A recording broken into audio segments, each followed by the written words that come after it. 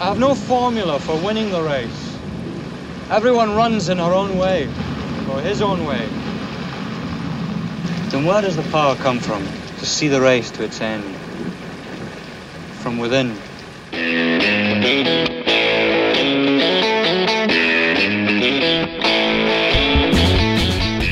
Hello and welcome once again to the Cine-Files, where each week we enter the world of a great film. We explore its themes, the history, the filmmaking, and the influence it has on us today. My name is Steve Morris. I'm a filmmaker and directing instructor in Los Angeles, California.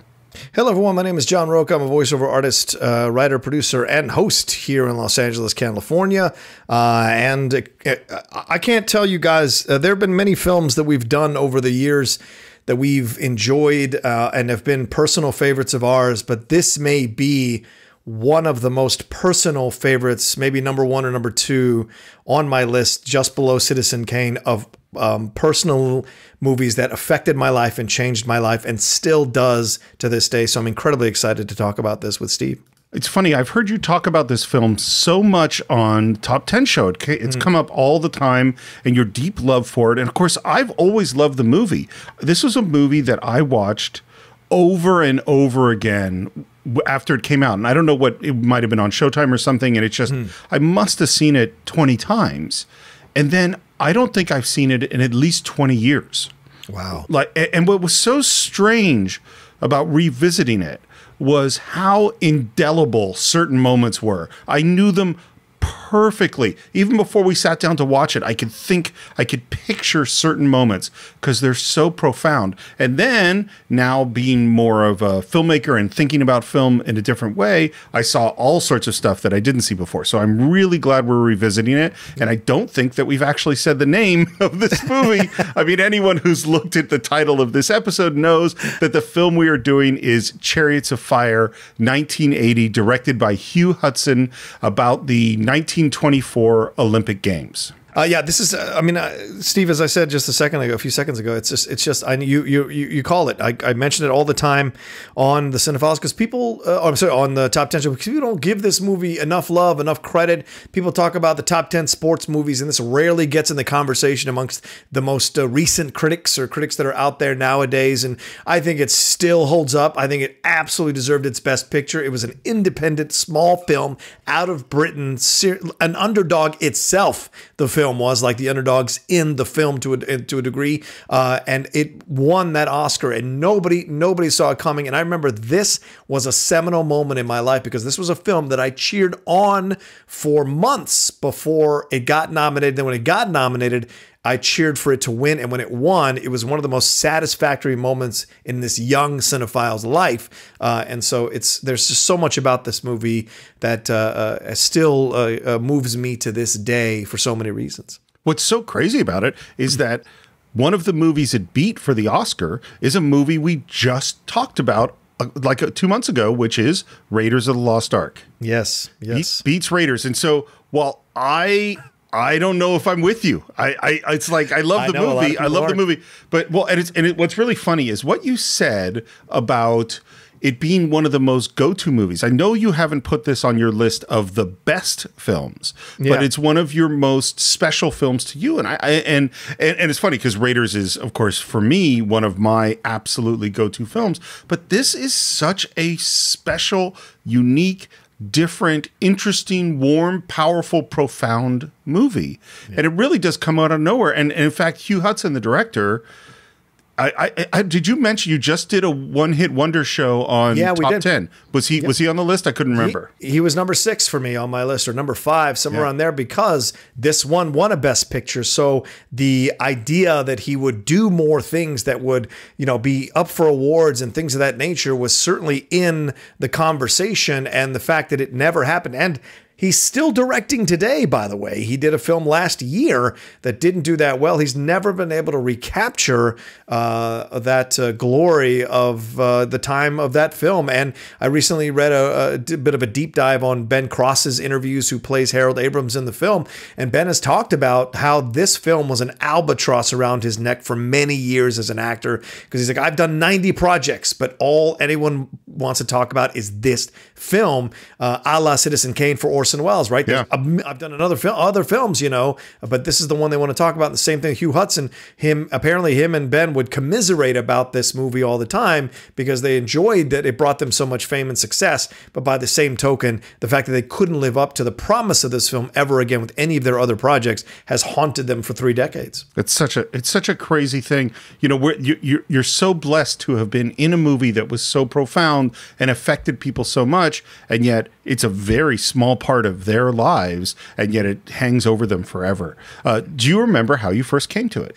Yes, I was going to Catholic school at the time, the only year I was ever in Catholic school, and they took us to go see this movie on a school field trip.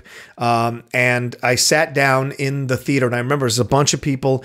I can't remember the kid. I can't remember the kid's name, but I remember that he was a little bit of a heavier kid with a bowl haircut.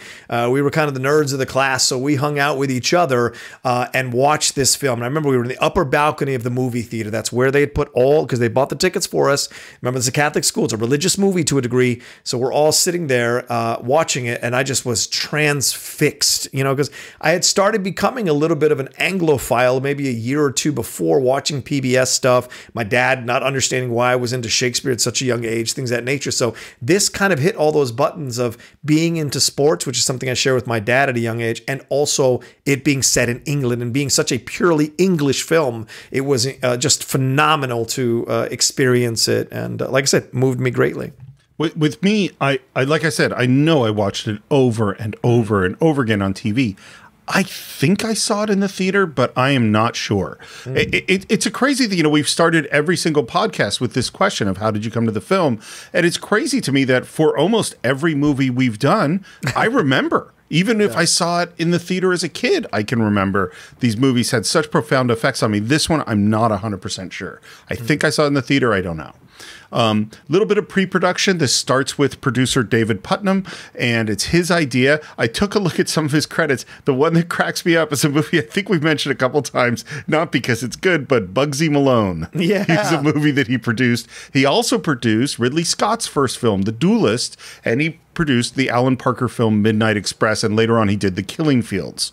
So he's a very strong producer. He comes up with the idea. He brings in Colin Welland to be the screenwriter, and he brings in Hugh Hudson to direct. And this is his first feature, but he is an extremely experienced filmmaker. Normally when we talk about a first-time director, we're talking about someone who really is just starting out, or they're an actor turned director, or a cinematographer turned director, or a screenwriter turned director who doesn't necessarily have that much experience directing. Hugh Hudson, on the other hand, he began directing films in the 60s. He had directed tons of documentaries. His first documentary that he was hired to do was on egg cartons.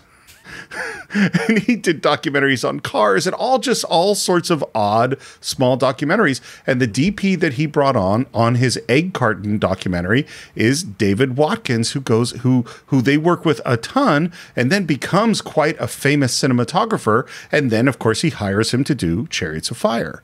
Yeah. After doing all these documentaries, he started to do tons of commercial work, and he worked at Ridley Scott's company for Ridley Scott doing commercials because that's where Ridley Scott started. And so then Ridley Scott goes to make Duelist with David Putnam, and that's kind of how he gets into that realm. And at this point, Hugh Hudson had left Ridley Scott's company, and he was working at doing commercials for Alan Parker's company. And it's Alan Parker that made Midnight Express, also David Putnam, and Hudson was the second unit director on that film, and that's how Putnam thought of him for Chariots of Fire. But this also explains why Brad Davis is in the movie. That's exactly right. Yeah. And so there's this, you know, he gets put in this position, and this is not a beginner film. And in particular, they wanted this to feel like a big movie, but the budget's only $5 million, and they shot it in 10 weeks. So to do a big period piece on a small budget, on a short schedule, with a first-time director, that's a tough thing to do. That's a lot to ask. Yeah. Absolutely. And maybe because he was used to commercials and used to documentaries, he kind of knew how to work fast, knew how to, you know, get what he needed and move on. But yeah, it's a kind of a fascinating way to start.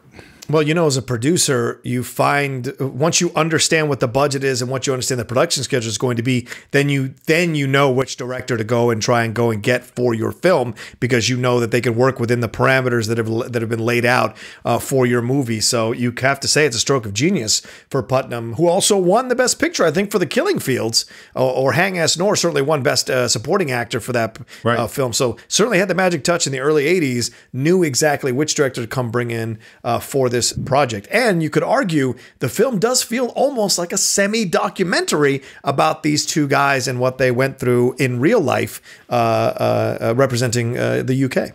Absolutely. Would you like to get on the track and start running this race? I will say, want to do two things of pre-production real quick for please. Ben Cross and Ian Charleson, who are the runners in the film, Eric Liddell and Harold Abrams.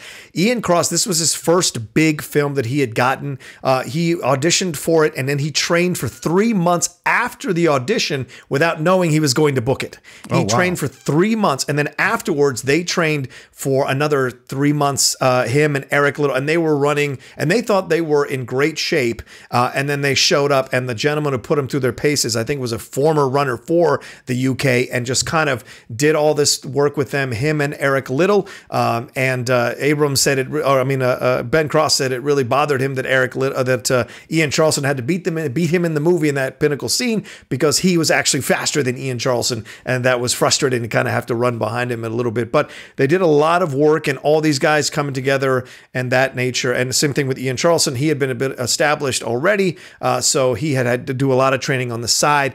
Then they brought him in, and you know, Ben Cross thought other people were going to get this film. There was a lot of famous actors who were interested in being this role, but he really wanted it. And Putnam told him later, the reason I cast you is because you had this chip on your shoulder, because you would come from immigrant parents, or half immigrant parents, and you had to struggle as a poor kid to pay your way through drama school. So you had this chip on your shoulder when you came into the audition that I wanted to see from Harold Abrams. So it wasn't that difficult for you to play this part, a natural part. And I needed someone who could get it quickly, because we had such a short shooting schedule. And so that was how Ben Cross found his way into the film, and Ian Charleson as well. That's so great. And the one thing that I saw, it's funny, we just did Field of Dreams. Yeah. And there's all the talk in Field of Dreams about Kevin Costner as a natural athlete. You're right. And we said that we've heard this. You always hear this about movies. Apparently, this one, no. These were not natural athletes. They were out of shape. This was really hard for them. Like they really, really had to train to get to the place where they could look like real runners. Yeah. We hear church sounds over the credits at the very beginning, and the movie, strangely enough, starts in 1978 at a funeral. We are here today to give thanks for the life of Harold Abrahams, to honor the legend. Now there are just two of us, young Aubrey Montague and myself. Of course, you're immediately in a place of reverence. It's a funeral. The gentleman delivering it, you're going to see both the two men who catch each other's eye as the older gentleman still alive who remember these moments. You're going to see them in younger situations as the film goes on. And then you get just this transition. That's amazing. It's almost like a chorus in a Shakespeare play, right? Totally. It's almost like the beginning of Henry V, laying the groundwork for what you're going to see, and then here's our play, and boom, through the door, and we start. Who can close our eyes and remember those few young men with hope in our hearts and wings on our heels.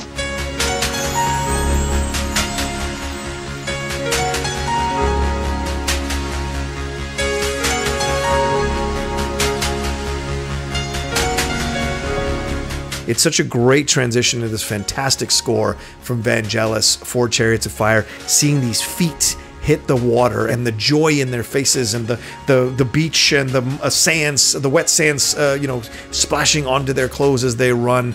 all of it just incredibly uplifting, and slow motion just gets you right into the mood of the movie. It's such a unique opening, and what's so interesting about it is it's kind of this shot that's out of time.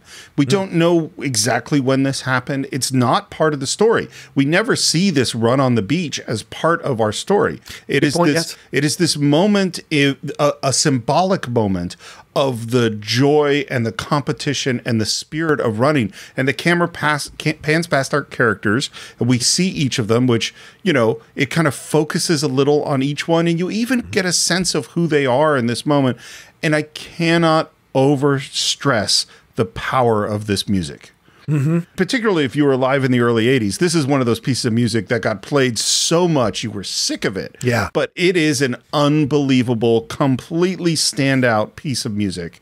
And with Vangelis or Vangelis, and I always forget which one it is. But this is all him. This is all him on a synthesizer. This is early synth. He would play just to picture. And one of the things I found out about this piece of music is almost not in the film. Yeah. Because they had found, Hugh Hudson loved Vangelis, and he had found some piece of his from something else that they loved, and they put that against this beach scene, and Vangelis went, you know, I kind of like to write something new. And they're like, no, what we have is perfect. It's perfect. Don't do anything. And he went off and he wrote something new anyway. And he brought it in and he said, look, I want to play this thing for you with the beach scene. And they're like, no. We got it. We did nothing is going to be as good. He's like, please let me play this. He played them the piece, and that's how we get that Chariots of Fire theme. I will say this. I recently bought a record player a few months ago. The 5th album I bought was a Chariots of Fire off Amazon, a new copy of it, because I've had it in cassette, CD, and every form it comes in. And I bought this film in every form it comes in, because there's just something about that music. Even today, this afternoon, actually, I listened to the soundtrack again to get me ready for the show as I was playing my video games, because it just kind of like gets you into that place of aspiration. And it's a year later that he does the Blade Runner score, which is an incredible score as well. So Vangelis certainly, once again, in the early 80s, just 2 back-to-back fantastic scores, synth-heavy scores. Yeah. And it's such an interesting thing, because there are some synth scores that are so dated. Just like they're cringeworthy. And this one really isn't. There are a couple of cues that bother me a little bit in that way, but for the most part, it's just amazing. We can't also discount the fact that this is coming out right at the beginning of the jogging craze, of running and that kind of stuff that's starting to consume America as well, with Jim Fixx's book and Nike putting these shoes out, things of that nature. So jogging, as what's his face, Will Ferrell might say in Anchorman, it was becoming a big deal right in the early 80s too. That never occurred to me. That's a great, great point. And then we do this thing that's really interesting, which is that the film has a double flashback, because we started in the church in the 70s, and then we flash back. The moment is like right before the Olympics, we think, and we hear a guy writing a letter, which flashes us again back to the beginning of college at Cambridge, and we see these people arriving, and we hear about Harold. Mind you, Harold's hardly changed at all. As intense as ever, now as then, having a go at anybody who stands in his way. I do want to say this real quick too. This is Aubrey Montague, who is also giving the opening speech at the church. So he's narrating this as it goes along. Another thing to let you know, for those who've only seen the film once, or the American version, there's a British version. And in the British version, when they're coming down the gangplank, and he says as intense as ever, it cuts to a scene of cricket where they're playing. All the guys are playing indoors in a room, and Harold Abrams is arguing about a call on the cricket that they're playing indoor of a room with his other companions. I've heard about the cricket scene, but I've never seen it. So that's really interesting. What do you like better? Which one do you like better? I'm partial to this one because the cricket scene feels too familiar before we've introduced all the characters. And so I don't think it works where they place it in the film in the British version. But then again, if I'm a British person and I see a cricket scene, maybe it feels more natural to me, or I know these characters, I know the history of these characters more. If I grew up in Britain, maybe it feels more natural for a British audience. But for an American like me, I like the gangplank into giving the luggage to the 2 World War I veterans. And the first thing they find out as they meet is that they're both runners. And this first lines between them is great. I run. Really? So do I. I'm surprised you can find the time. The only trouble is I can't stand getting beaten. How about you? I don't know. I've never lost. I've never lost. And he like Montague stops for a second. Like I've never even conceived of that possibility. Right? Well, and even the arrogance to just say that, the simplicity of it. Well, and this is great screenwriting because we get to know this Harold guy real quick. Yes, and he is a difficult person. Like he is. You are drawn to him, but there are things that he does that is just like, oh man, yeah. And as you say, there are these 2 World War I veterans who help them with their bags, and this is the one of the things that I had remembered so clearly, even though it's a really small moment. Is that these guys? Both obviously have been wounded. One of them has this apparatus on his face, and they're being super servile to these guys, just helping. Can I help you with your bags? And can I do this for you, sir? And there are looks from our young students at the soldiers, and you can feel, because one of the things about this film is it's set very soon after World War I, and our young guys were just too young to serve in the war. And this moment of guilt that they feel, and then the moment after they get in the car where the soldiers then say, talk some smack about them. Yeah, that's what we fought the bleeding war, son, to give shits like them a decent education. Yeah, and the thing is, this comes back in the dinner scene we're just about to get to, Steve, because the reason that they're able to be accepted into the college at this time is because these these people got called into service for World War I, so it created slots for them that might normally have been taken for people who had stuck around longer or had gone, had stayed in college. So there's even more of a sense of guilt in that moment that's kind of giving you a window into what's coming a little bit later and the importance of what they want to do as representatives of their nation. We arrive at Cambridge. We go inside and they're the people that are signing them in, older gentlemen in suits. And that comes up right here. He says, were you in France? And Harold says, no, joined too late. Yeah. And they say, oh, bad luck. There's many a dead man would have liked a share of it, bad luck or not. You're right there, son. And then he calls him Laddie. Well, Mr. Rogers, Ratcliffe, I ceased to be called Laddie when I took up the King's Commission. Is that clear? Yes, Mr. Abrahams, quite clear. Now, Steve, I'm going to tell you what you said a couple of seconds ago. This is why I love him, and this is why I connect to him and relate to him. This idea, you see him as a difficult person. I don't. I see him as a guy who has had, and he says it later on, there's a coldness in a look or the handshake. There's like a less of a strength of the handshake because they don't like Jews. This is what he carries with him, is this chip on his shoulder because people condescend to him, and he's been condescended to because of his heritage and his race, and so he carries it with him. And as a Latino kid in an all-white Catholic school, a majority white town in Virginia at the time, this was something I carried with me. I sensed it. People made fun of my father's accent. People made fun of me for being Latino. Like, these are things that I endured. And so I felt a natural affinity with Harold. And when I see him push back at that guy, that is the difference between the old English and the new English. And he is saying to him, don't condescend to me, respect me as a person who is of older age here,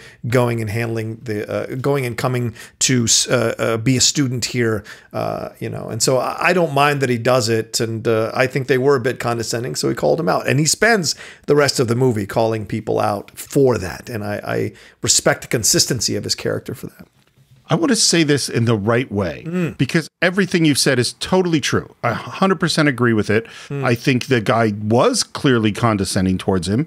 I think that he has experienced anti-Semitism, and, as a Jewish person, it's not like I'm going to say that that's not a valid thing. Of course it is. But I still say he's a difficult person.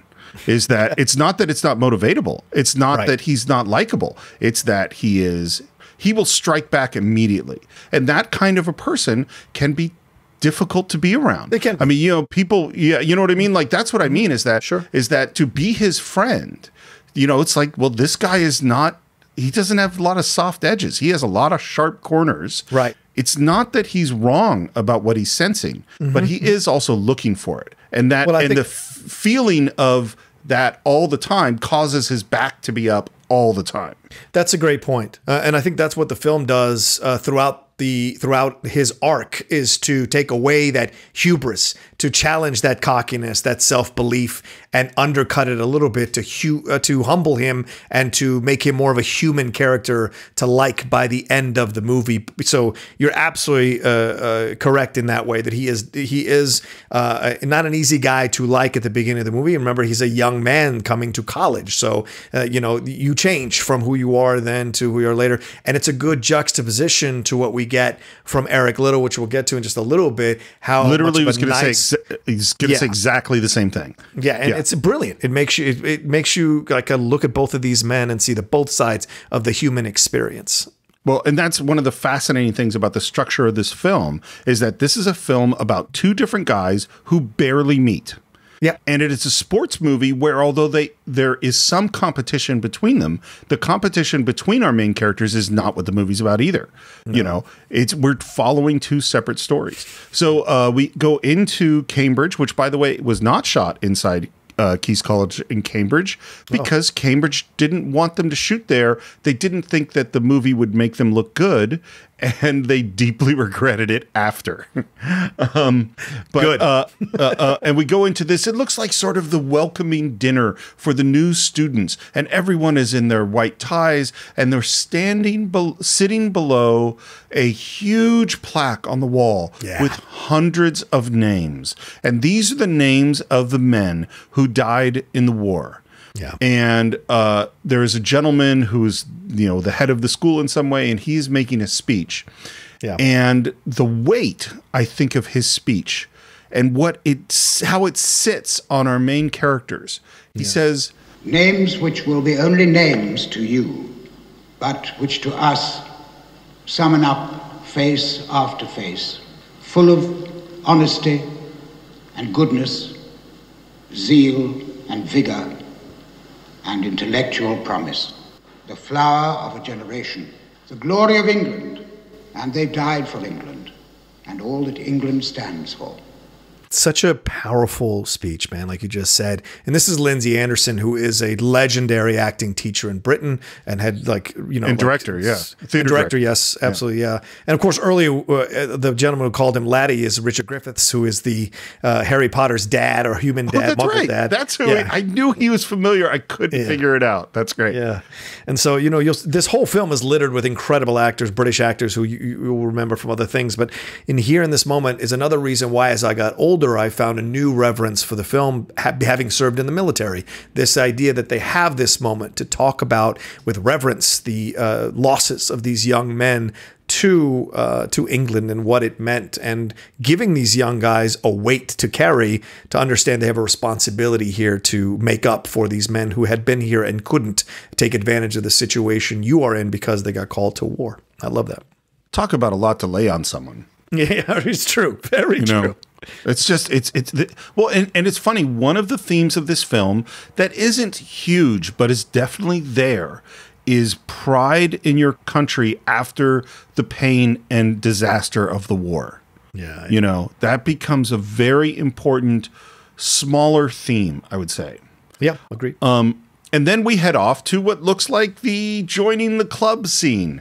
And we're in a Steadicam shot. This is early Steadicam, 1980. And we're going through this whole world of all of the clubs. And we see the cricket club, and we see, different social clubs, and we see the Fabian Society. And we walk up to where they're singing some Gilbert and Sullivan, and Harold joins right in. The enemy of one, the enemy of always. I really love me some Gilbert and Sullivan. Yeah, me too. And for those of you eagle-eye watchers of the movie, you will see a young Stephen Fry amongst the Footlights parade people that are dancing and singing, and you'll see a uncredited extra cameo from Kenneth Branagh, who's in the background as well when you're watching the movie. You can go Google it, and there's pictures of where he is in the movie exactly. You can absolutely see him if you stop at a certain moment. But that is hilarious.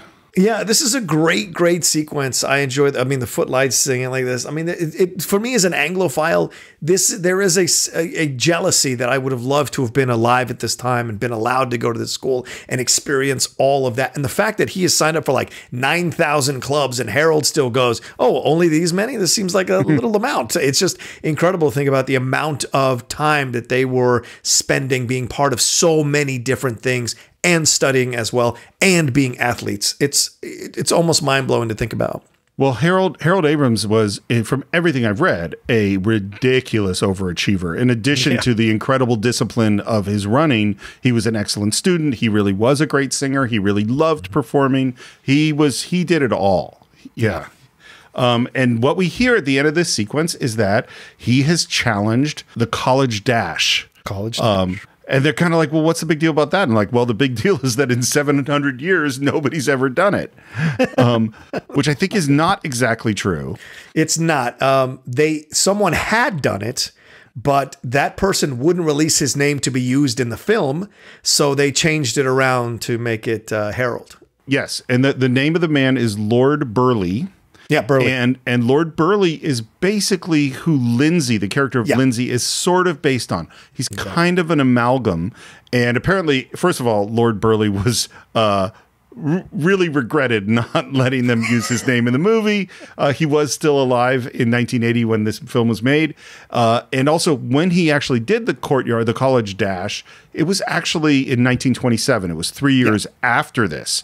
But they gave it to Harold. And again, this is a thing I totally remembered from when I was a kid. And what they say is that the challenge is to run all around this courtyard in the time it takes the school bell to toll 12 noon. I say, Abrams, what have you got on your feet, rockets? And it is, as a freshman who's just shown up, a pretty arrogant thing. And he's kind of getting himself ready. And then we go up to this room overlooking the courtyard, and there is Lindsay. Is it Anderson? Is that his name? Yeah, Lindsay Anderson, yeah. Lindsay Anderson and Sir John Gielgud looking down at them. Yeah. The ultimate of British aristocracy, John Gielgud, yes. This was the first day of the shoot. Oh, really? And Hugh Hudson, who had never directed actors, I mean, he had directed commercials. Right. Suddenly, his first day is with Lindsay Anderson, a famous acting teacher and theater director, and Sir John Gielgud. Here's the story, by the way, from Lindsay Anderson. Lindsay Anderson wasn't really an actor. Yeah, he trained actors, but he wasn't actually an experienced film actor. And he had directed John Gielgud in several productions. So he goes up to Gielgud and says, John, do you want to go? Can we go run lines? And Gielgud says, no, I know my lines. Just wanted to punish him a little bit for all of the tough times he had been given when he acted in plays for this guy. That's brilliant. This Abrahams, what do you know about him? Repton chap, Jewish. His father's a financier in the city. Financier? What's that supposed to mean, I wonder? And that is not looked on with a lot of love or respect. What do they say about the son? Academically sound, arrogant, defensive to the point of pugnacity. As they invariably are. As they invariably are. Yeah. Which is, of course, an underhanded shot at Jewish people. And also him saying the financier, I think, is a bit of a Sherlock situation too, kind of reminiscent of that as well. The idea of money, handling money. So all the anti-Semitism is in this conversation, here. What's so interesting to me, and particularly because this is the end of a certain kind of aristocracy, this era. Yes. Post World War I. World War I is really what destroys it. Yep. And it's so interesting to me as an American. And Americans, we worship people who make money. Those are some of the big heroes. And for a long time, people who made money were looked down upon by the aristocracy. They were the bourgeoisie. They were not classy. What was classy was to have money but not work for it, which is such a weird... Old money. And what you just pointed out, Steve, will be what Abrams says to them later on in the film when he's confronted about Sam Musambini, which we'll get to later, obviously. But yeah. Yeah. I mean, this is a film. It is a film about anti-Semitism. It is also a film about classism. That's definitely a strong, strong theme in the film. Do they say you can run? Like the wind. We're back outside, and who comes up but Lindsay, Lord Lindsay. I love him so much. He's so great. Yeah. Shows Not up true, Mr. Schuyler. with a bottle of champagne and with a cigarette in his mouth. I raced beside my friend here. We challenged in the name of Repton, Eaton, and Keith. I didn't know you ran. Nor are you. Some chap told me about this shindig over breakfast. I thought I'd come and push you along a bit, huh? It's like it's no big deal to him, which is old money versus new money, right? Old money, effortless. New money is like determined, you know. Well, I mean, Lindsay has it all. He doesn't have anything to prove. He's a frickin' lord. You know? And I love, he just says, he doesn't even really expect to be able to do it. He just says, I'm just here to push you on a bit. And there's a great build to the run as we hear the chimes and students like kind of make these corridors and then they go. And it is a great, great race. Abrams in the lead and then Lindsay's in the lead and then Abrams takes the lead again. There's that final moment and they make it. Abrams wins. And I love the students chanting 5, 4, 6. 7. Like, I love that they're doing that. It kind of adds more to the mood. But yes, Abrams does it. And we go back up to our old men and they say, the first man in 7 centuries. Perhaps they really are God's chosen people after all. And it's said with such disdain, you know. Yeah. And then we have just this is a great line to cut on because you say, I doubt if there's a swifter man in the kingdom. Cut to Scotland. Yeah. And we're at some kind of gathering and we see some kids go off on a race. Eric Little is the guy who fires the starting pistol and we watch the race. And then after the race, everyone runs up to this guy for an autograph. He may be your best friend, Sandy, but he's my best brother. His heart's set on following Father in the mission. Do you not think he's got enough on his plate without taking up racing? He's fast, Jenny, really fast. You've seen him yourself with the ball in his hands. And I've seen him with a Bible in his hands. And I know which is the most important. It's fantastic because this is the beginning of what we will see between both of these gentlemen, right? Harold Abrams runs to honor his religion and to make people stand up and take notice and respect his religion. Little runs as an extension of his religion, you know, and we hear this later. What we need now is a muscular Christian. So they're both running for not just country and themselves, but as representations of their religion and to reach the heights and give it respect back again. And I love that. In different ways. I don't know the answer to this, but my suspicion, and maybe this is me putting my own thing on it, I don't think. So one of the weird things about being Jewish is it is both a religion and a culture. It is both a set of beliefs and a group. I don't think Harold is religious. And right. And I don't think I think he might be running for the Jewish people, but he's not running for the Jewish God. Fair enough. Faith doesn't play a real part in his way of thinking about the world. Right. You know, but there's no question that he as a Jew is central to his character. You know, it's actually a thing I wish I knew the answer to of like, what was his religious beliefs? We never see him do anything religious. Practice it. Yeah, exactly. Yeah. I don't even know. He might eat that pig trotter later on in the movie. I'm not sure. Well, as with Little, we see him practicing it throughout the movie. That is the core driving principle of his life. It's often said that giving beats receiving.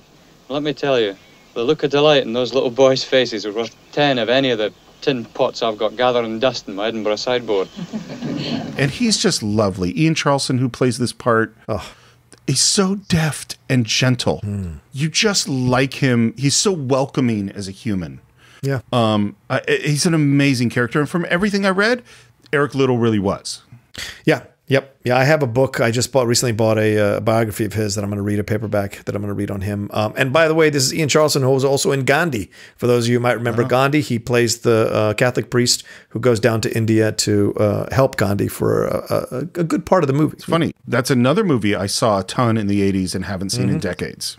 Oh, really? Yeah. Oh, I see. And I watch it every 6 months. I know. Well, clearly it's one we're going to have to do. Yeah. I mean, and Gandhi is, you know, among my great heroes. So so definitely we should get into some Gandhi at some point. Agreed. Mr. Promise, sir, before you allow Eric here to go, Is it not true that the main event of the meeting is still to be run? And they kind of push him into running the race. And the sister is not pleased about this. Nope. But the crowd wants it, and we go to the start, and it's in slow motion. Tremendous use of slow motion in this film. It's one of the criticisms that there are people, that people they overuse slow motion.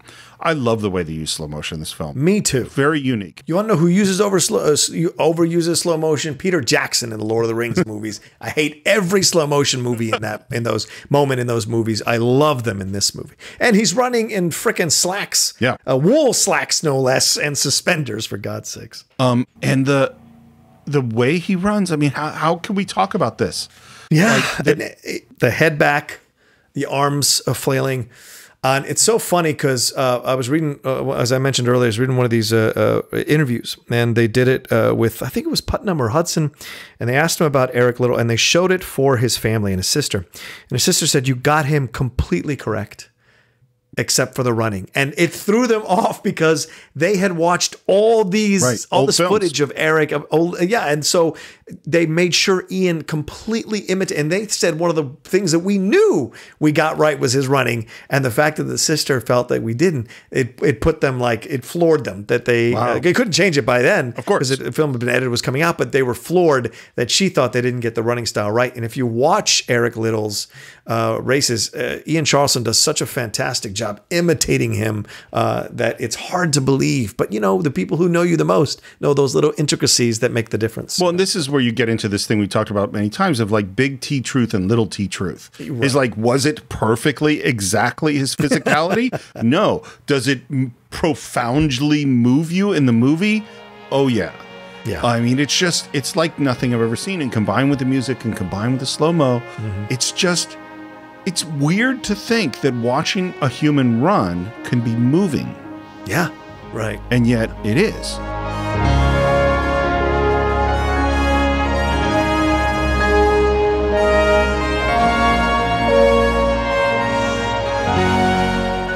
And then we have this conversation with Dad, which I think is really interesting. And Dad is the minister, is the guy who founded the mission.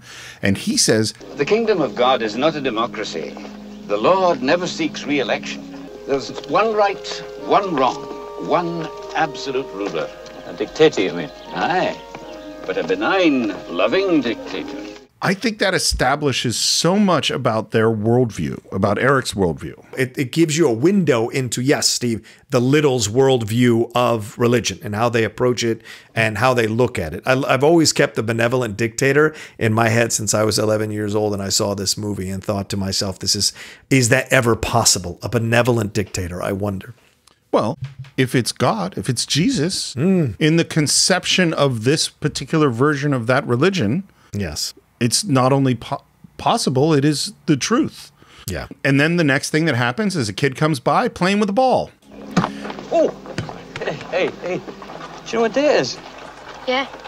Tell me then. Sunday. Sabbath's not a day for playing football, is it? No. Now, this is a perfect plant. I mean, yeah, good point. Yes. And later on, we're with the family, and now we're facing this choice. Does he pursue running, which he has a true gift for, and the friend really wants him to, or does he go back to missionary work in China? What we need now is a muscular Christian to make folks sit up and notice.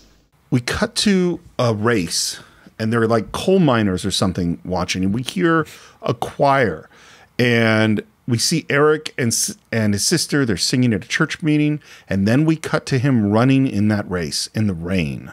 It's a great shot. And I believe that it just really rained.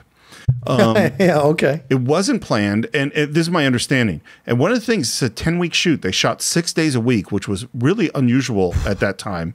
And the thing you have to union shoots don't shoot 6 days a week. They shoot 5. Independent films more often shoot 6 days a week because they just don't have the money. But the thing about 6-day weeks that you have to understand is that if you have a film shooting 6 days a week, the director, the producer, the line producer, the unit production manager, the director of photography, the ADs, they're working 7 days a week. Yeah, because that day off, that's the day you're prepping for the next week. So there is no time off. It's 7 days a week, and film shoots are long hours. These are 12, 14, 15-hour days, 7 days a week. This is brutal. And what Hugh Hudson said was they had to make their day, which means they had whatever they had on the schedule, they had to get it shot. Rain, sun, disaster, whatever it was, they had no margin for error. He wins the race, and then he makes a speech. You came to see a race today, to see someone win. Happened to be me. Great line. Love that. But I want you to do more than just watch a race. I want you to take part in it. I want to compare faith to running in a race. This speech is remarkable. Yeah. And what I didn't realize, and maybe you knew, is that this was rewritten in the car with Ian and Hugh Hudson on the day. I did not know that. Wow. Apparently the original speech was very flowery and big sort of religious talk. And Ian came to Hugh Hudson and said, I think it would be simpler. It's got to be something simpler. And apparently, in addition to his running training, he had been Bible training. He had been reading the Bible cover to cover for months. And so he and Hugh came up with this right on the day. And in fact, they literally went out and shot it right after they wrote it, and he didn't have time to memorize all the lines. So the speech is written in his hat that he's holding. And you'll see a couple of moments where he kind of looks down at his hat in the scene. I love it. I love it. Make it work however you can. So who am I to say believe, have faith in the face of life's realities? I have no formula for winning the race. Everyone runs in her own way. Or his own way. And then we get to the line. Then where does the power come from to see the race to its end? From within. Love that.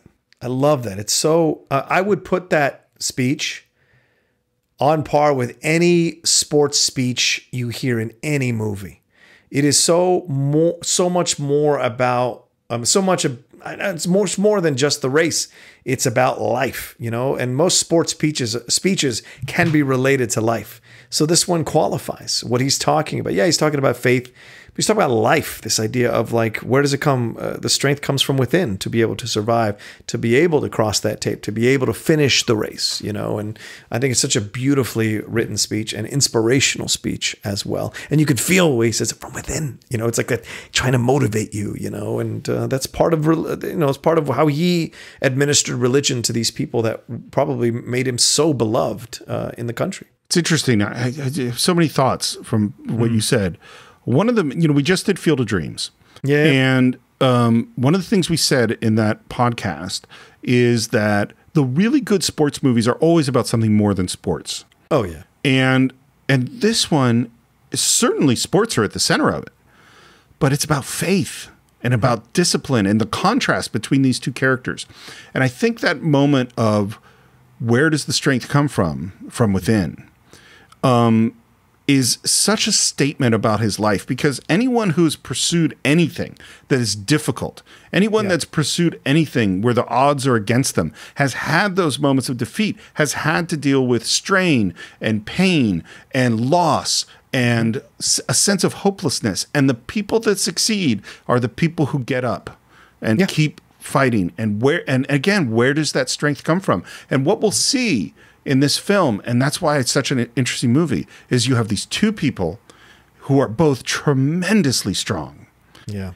And their strength, I think, comes from very different places. Yeah, did you say Ian Charleston wrote this with Hugh Hudson in the car? Is that what you said? That's my understanding, yeah. Well, I mean, you could compare that speech to directing a movie, isn't it? This idea of, having to, have faith. You don't know what the end result's going to be, that kind of thing, but where does it come to finish? So maybe a little bit of his own personal experience as he's making this movie crept its way into that speech as well. We just talked about 6 days a week, 7 days a week, fighting rain, fighting budgets, fighting time, fighting all that stuff. Absolutely. You got to have faith, right? Yeah. I mean, I know I said this before, but the thing I kept telling myself when we did The Assistants, which was, working 7 days a week and had been years of work up to that point, was I just kept saying, I got to leave it all in the court. Every time a disaster happened, and there were tons, every time we had to deal with something, every time I had to stay up all night and keep working, it was just like, leave it all in the court. Don't quit. Don't quit. If you commit yourself to the love of Christ, then that is how you run the straight race. And then remarkably, this is really remarkable if they didn't plan the rain. Oh, the yeah. sun comes out. The sun comes out at the end of the scene. I think they catch their authentic reactions too. Like they're just like, oh, it's like, oh, and it's like, it's so fascinatingly real. Yeah. This is the simplicity of Ian Charleston's performance is what makes it so profound. And then, and again, at the moment of the most beatific, spiritual, hopeful, loving Ian Charleston, we hear Harold say it's an ache. Yeah. And we cut to him and Aubrey, and he is expressing himself in a way that is so honest. And his love for this other man is so clear, that his trust of him. Because I don't think he has told people his feelings like this. Sometimes I say to myself, hey, steady on, you're imagining all this. And then I catch that look again. Catch it on the edge of her own mark. Feel a cold reluctance in a handshake. And I love this moment. There's a photograph of his father like on the mantle, and he points to him and says, "That's my father." And his description of him is he's a Lithuanian Jew. He is alien. He's as foreign as a Frankfurter. And his friend says, and a kosher one at that. And there is a look. Yeah. Harold looks at him, and there's an instant well of anger. And you see his friend realize that he is I mean, Harold was just talking about anti-Semitic comments and things like that, and he just kind of made one. And there's a look just so casually. Yeah. And then Harold bursts out laughing, and they both laugh together. Mm-hmm. I love that moment so much. And I really believe that your friends can give you shit in a way that, and they can really poke at a real thing, but in a way that makes you feel loved, not hurt. Whereas if someone who didn't know you said that thing, it would be like, how dare you? There's not an ill intention in the comment. And exactly. He's not. And he's so shocked he even made it, which is so great. But it also symbolizes their growing friendship, the strength of their growing friendship as well. Totally. Which is important throughout the movie. And the last thing he says about his father is just he expresses his love and admiration for this guy who basically worked and worked. It's a classic immigrant story. He worked and worked and worked so his kids could have a better life. His brother is a doctor, top of his field, and that here he is at Cambridge in the finest university of the land. What a life this Lithuanian Jew has given his family. Yeah. And then in another scene, we basically continue in on the same conversation. This England of his is Christian and Anglo-Saxon. And so are her corridors of power. And those who stalk them guard them with jealousy and venom. And this is him setting up his demons or his dragons for him to slay, for himself to slay, right? He's saying this. Because what my old man didn't know was all of this. So he sees himself as a knight, a warrior for his people. I'm going to take them on, all of them, one by one, and run them off their feet. And then we go to Gilbert. Yeah, with he is an English man.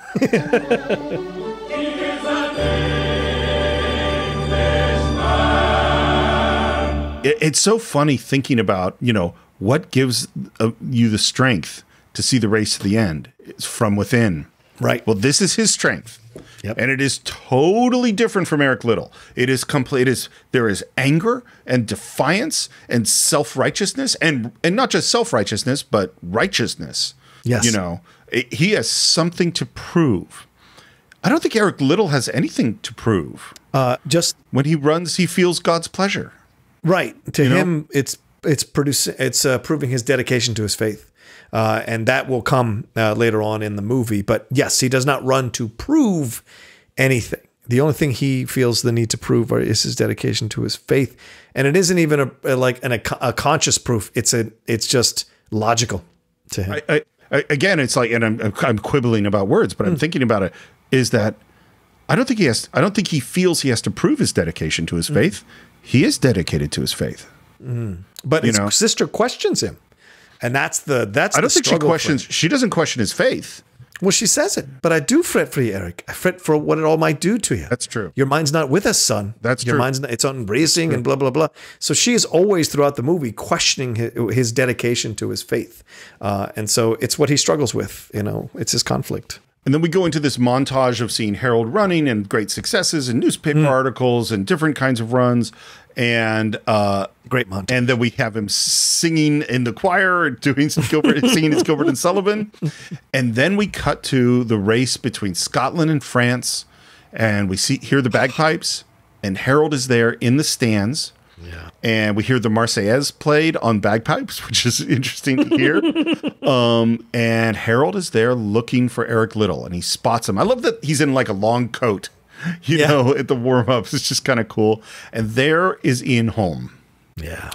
Sam Mussabini. I think he doesn't steal every scene that he's in.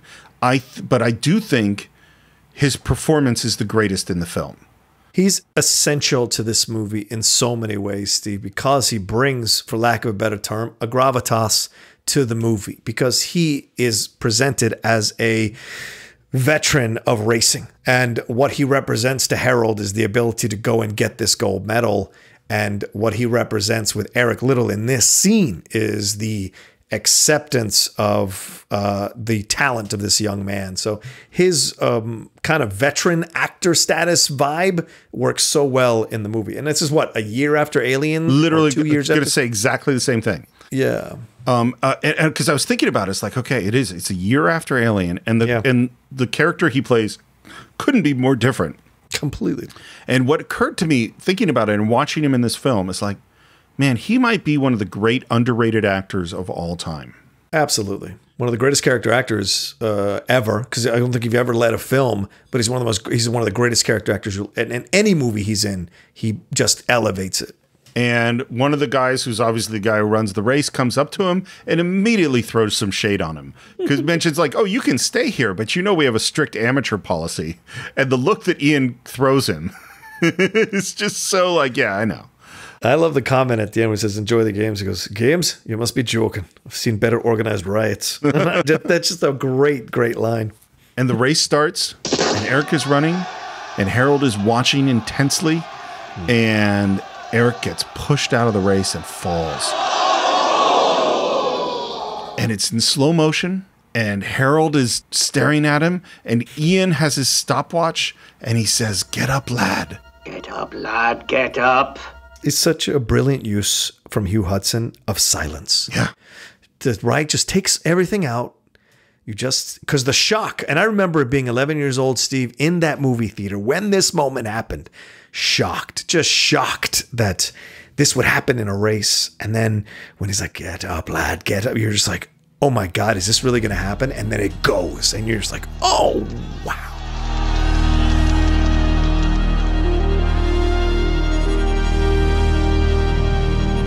And again, that head goes back, and it's so moving to me. And he comes from behind, and he wins the race, and then collapses. Because, talk about leaving it all on the court. I mean, every single thing that he had, every bit of strength he put into this race. Yeah. And Ian comes up and kind of gives him space and holds up his head. And I just love this. And by the way, I'm crying. Let's be really clear at this moment in the film. It was not the prettiest quarter I've ever seen, Mr. Liddell. Certainly the bravest. By the way, this is great believability, right? If you were to do something like this, you wouldn't be just crossing this finish line. You'd be legitimately out of breath and collapsed on the ground, which I loved that they added this bit of realism in the movie at this point. And and we also have to say that Harold Abrams is watching this. Yeah. And what he sees, it's clear that what he sees is unlike anything he's ever seen. He crunches that program out of just like, what? There's someone with more determination than me that exists under the same flag? Well, and I think his thought is, I couldn't have done that. Yeah, possibly. Yeah. Or maybe more accurately, it's, I don't know if I could have done that. I think that's probably even more accurate. Yeah, the fear. Yeah. Well, and this is the thing. I don't think Eric Liddell is afraid. Mm-hmm. Harold is afraid. Yes. He's afraid many times in this film. Yes. And fear drives him, just as anger drives him. I've never seen such drive, Such commitment in a runner. He runs like a wild animal. He unnerves me. So he should. So he should. Which I think is so great. I think that Mussolini says that. And he says he frightens the living daylights out of me, and then he imitates the way he runs, right? It's just like, oh, so they all get it, what this guy is, you know? Yes, well, I want you to help me take him on. I love Mussolini's reaction because he goes like, "Are you married?" Because if you're married, you know, how would you feel if your future wife asked you to marry her? You know, like the coach is supposed to do the asking. The coach should do the asking. I love the switch in him, and he immediately makes the switch and then goes into this story, which thing, which is brilliant. Yeah, and I think Harold. First of all, he does nothing without thinking it through. He has thought through this. He has made a decision, and then he comes and he has a very good understanding of who he is. Mr. Mussolini, I can run fast. With your help, I think I can run even faster. Perhaps faster than any man ever ran. I want that Olympic medal. Now I can see it there. It's waiting for me. But I can't get it on my own. Mussolini's response is, well, I have a saying, you can't put in what God's left out. I'll watch you. I'll observe. And if I think I can help, believe me, I won't waste any time. When we meet again, I'll be the one that does the begging. So you will watch me? Son, if you're good enough, I'll take you apart piece by bloody piece. And what's great is Harold smiles. Of course, because that's what he wants. That's what he wants. The determination to win. He expects to be whipped into, not literally, obviously, but he expects to be whipped into shape to be able to accomplish his goal. He knows what he wants to accomplish. He knows he can't do it following the regular amateur approach to this thing. He knows he needs outside help, and Mussolini is the guy to bring him that gold medal. So the smile is a smile of, yes, I've recruited an even stronger soldier on my team or general on my team to help me get that goal. And, you know, people who do that, they understand. Well, and what's so interesting to me, again, it's the contrast, is that nobody's telling Eric Liddell how to run.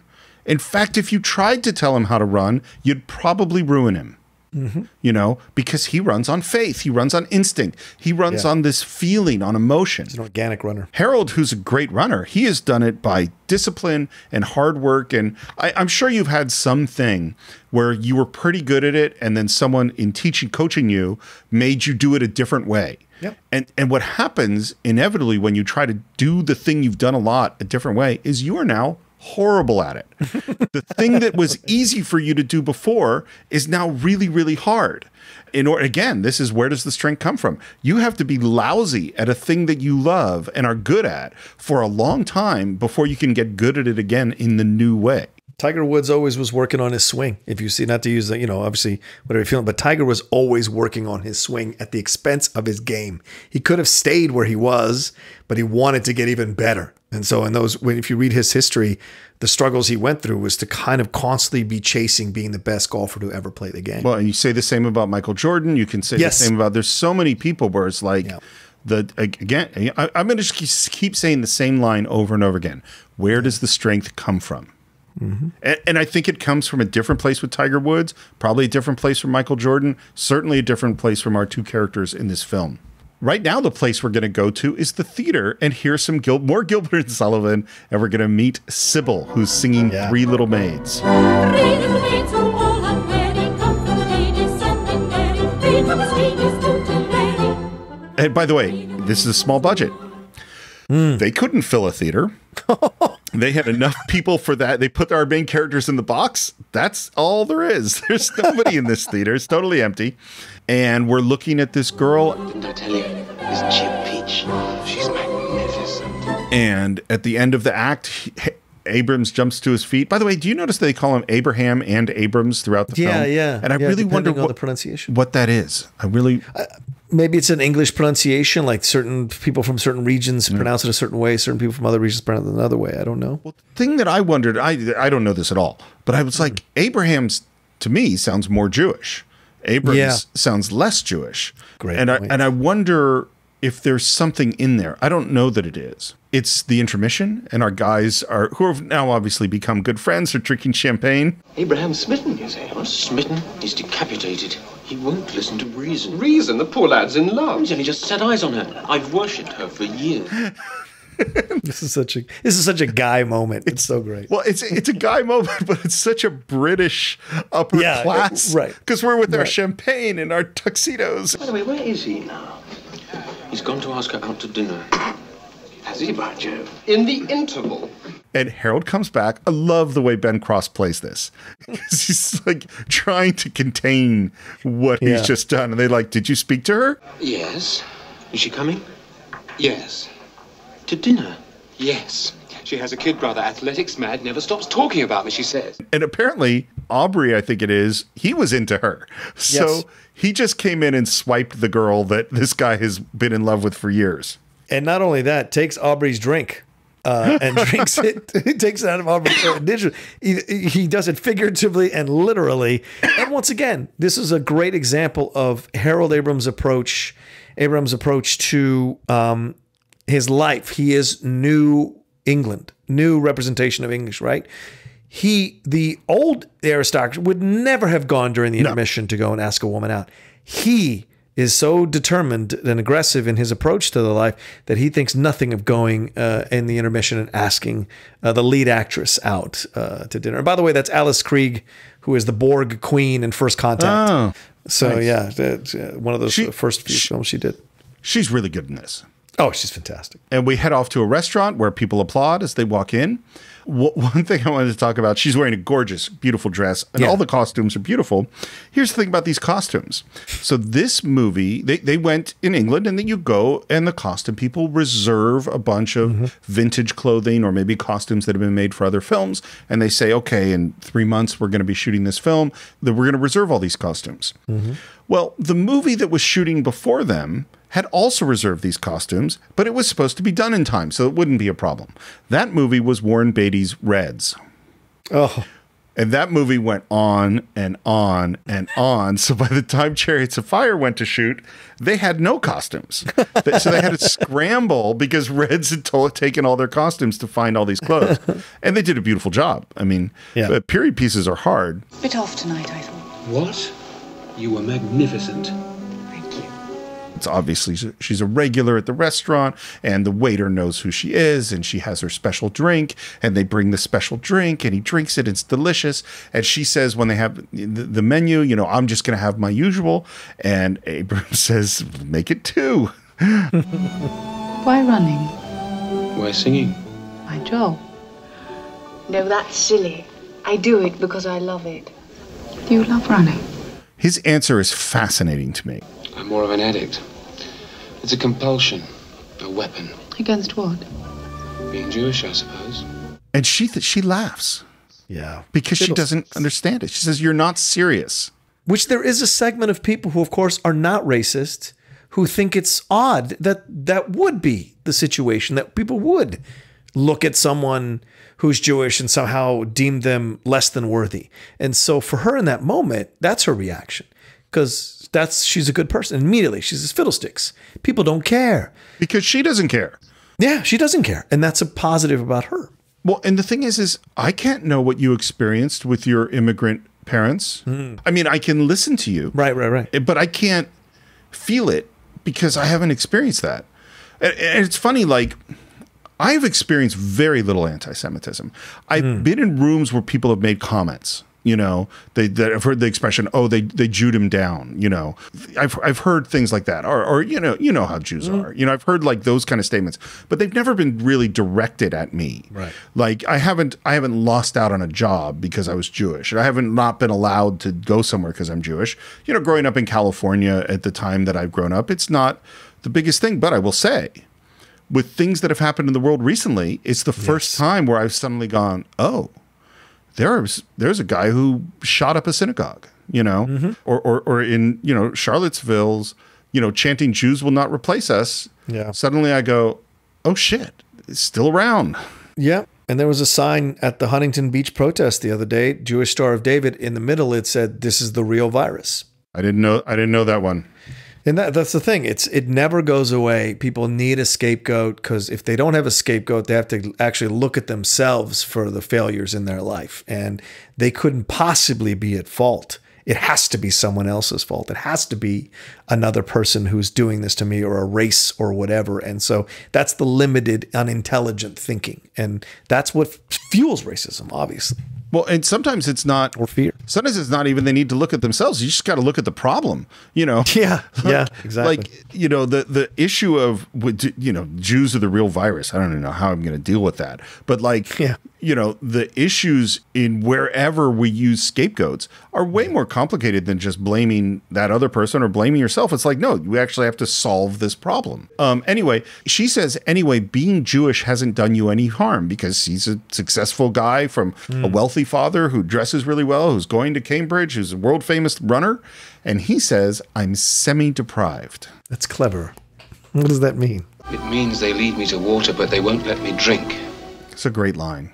It is a great line. And I think it is true and not true. I think it definitely is true. When you deal with the Gilgoods and some of those people, he definitely is right at the edge of the water. But and he's kind of in the club, but not fully in the club. I think it's totally true. But I also think his being difficult, as I said at the beginning of this podcast, he prevents himself from participating on some levels too. It's great. They have a great instant connection. It's very romantic right away. And one of the things that Hugh Hudson encouraged, now I forget the actress's name again. Alice Krieg. He encourages her to do other things to add a little energy to the scene. He didn't exactly tell her what to do. What she chose to do was take her shoe off, take her foot, and put it up against his crotch during this scene. Oh, that's great. That adds a little romance, let's say. Sure, absolutely. And what comes up in the middle of the romance? The waiter with the pig trotters. Oh my God. And it's, you know what? It's like the scene with Aubrey about the kosher Frankfurter. Is there's a moment, and then they share the moment and laugh about it. Oh my God. I don't think I've eaten pig trotters. I've eaten pig's ears. I've had nipples of Venus. I've had nipples of Venus. That was like our third movie we ever did. We'll revisit that one maybe one day as well. Maybe, yeah. Do a 7-hour episode. Jesus. Oh my God. We're on the train. Eric Little is waking up. And what we basically get to is that there's a newspaper and he is going to be racing Harold Abraham today. We're in the locker room and Little in his coat walks up to Harold and introduces himself and says, Mr. Abraham? Mr. Little, I'd like to wish you the best of success. Thank you. And may the best man win. I think that's very interesting. See, Eric is being the gentleman, but Harold doesn't, like, Harold is so, you know, when he's game day, it's game day, you know, and even with the gentlemanly moment, he injects it with this competitiveness that doesn't need to be there. Yeah. Well, I think Eric actually means he actually wishes him the best of success. Yes. That he's actually saying that. And that's not how Harold, you know, he doesn't have that gear. He can't understand this person. No, but I think what Harold says is actually what he means too. May the best man win, you know, in his mind, you know. It's the race. There's the start. And Eric Little wins. It's over so quick. And it's really quick. This is part of the great use of slow-mo, is they know when not to use it. Yep. Like, this is a fast race. It happens really fast, and Harold is just destroyed. Yeah. Just completely destroyed. And I like the score cue here as well, Steve, him seeing it over and over again, and the notes that are being hit here is just this kind of like, it makes it feel, because he's in slow motion, but it makes it almost ethereal, like he's lost in the thoughts of his mind, like he's in outer space and he's lost in his thoughts and things of that nature. So I enjoy this music cue at this time with this scene. Well, the thing I love too is that he's sitting in the stands, and then we hear this noise, this clap, clap, clap. That's brilliant. Clap. And then we realize that this is the guy folding up the seats. And that Harold has been sitting here for a long, long time. Yeah. And I think this is typical of Harold, is that if he does make a mistake, which he rarely does, he thinks about it forever. Yes. It's funny. You had said before when we were talking about this film a couple of weeks ago, and talked about who you are and that you really relate to Harold. And I kind of went, I don't. And I was trying to figure out who I related to. It's like, no, I'm Harold. I'm a different aspect of Harold, I think, from you. Like the hard work, obsessing about mistakes, perfectionism, all that, discipline, taking the thing apart, putting it back together, taking it apart, putting it back together, figuring out how to do better, never being satisfied. That's my shit, Yeah, it's funny you bring this up now because this scene is the ultimate John Roca scene in the movie when he has this conversation with Sybil, when he's rethinking it. Because Lord knows, from any competition, you can overthink an audition to pieces. Oh yeah. You can overthink an interview to pieces. You can overthink anything I did, any piece I've written or any interview I've done with anybody or any job interview I've had, or even in the Schmodown after my losses, I have sat for days just lost in my own thought. Before Lindley and I got together, I would lose and just be lost for 2 days, just trying to figure out what happened. And so seeing him sit there, I know that feeling. And every time I see it, I understand. And the interaction they have, I totally get where Harold is at. She's awesome too. Like I love everything she says. First of all, she calls him ridiculous. It's just a race. And then she says, I lost. And she's like, I know. I was watching. And then she says something that was so great, is that it was marvelous. You were marvelous. He was just more marvelous. That's all. On the day, the best man won. Which I love that she says that because she doesn't coddle him. Nope. She's like, no, he was better. He was better that day. And he says, well, that's that, Abrams. And she says, well, if you can't take a beating, perhaps it's for the best. I don't run to take beatings. I run to win. If I can't win, I won't run. If you don't run, you can't win. And she starts to go, and he won't let her go. Grabs her hard. Yeah. Not mean, but hard. Well, holding on to her like something to keep him afloat. Like a life preserver. Absolutely. Exactly. It's not the losing, Sib. Harry Biddle's a fine man and a fine runner. It's me. And after all that work, now God knows what do I aim for. Beating him the next time. Sybil, I can't run any faster. Mr. Abrams? There is Ian Holm, who says, I can find you another 2 yards.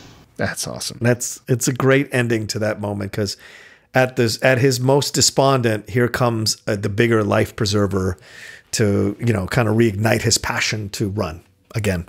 And at this moment, I think, as Ian Holm has joined the team of Harold Abrahams, I think this is a good time to end part 1 of our exploration of Chariots of Fire. So, as always, you can reach us on our Facebook page. Do a search for the Cine-Files. You can subscribe to the show at all the usual places: iTunes, YouTube, Stitcher, Spotify. Please leave your reviews on iTunes. They are so important for getting the show out there. We'd love to read your comments on YouTube. If you want to buy Chariots of Fire or any other movie we've ever done, you can buy or stream it on our website, Cine-Files.net. You can support the show by going to patreon.com/the Cine-Files. You can follow the show on Twitter at Cine_Files, on Instagram at the Cine-Files Podcast. I'm on Twitter at SR Morris and on Instagram at SR Morris1. John, how about you? You can always find me at The Roca Says on Twitter and on Instagram, and running on your local beach there with my England shirt on.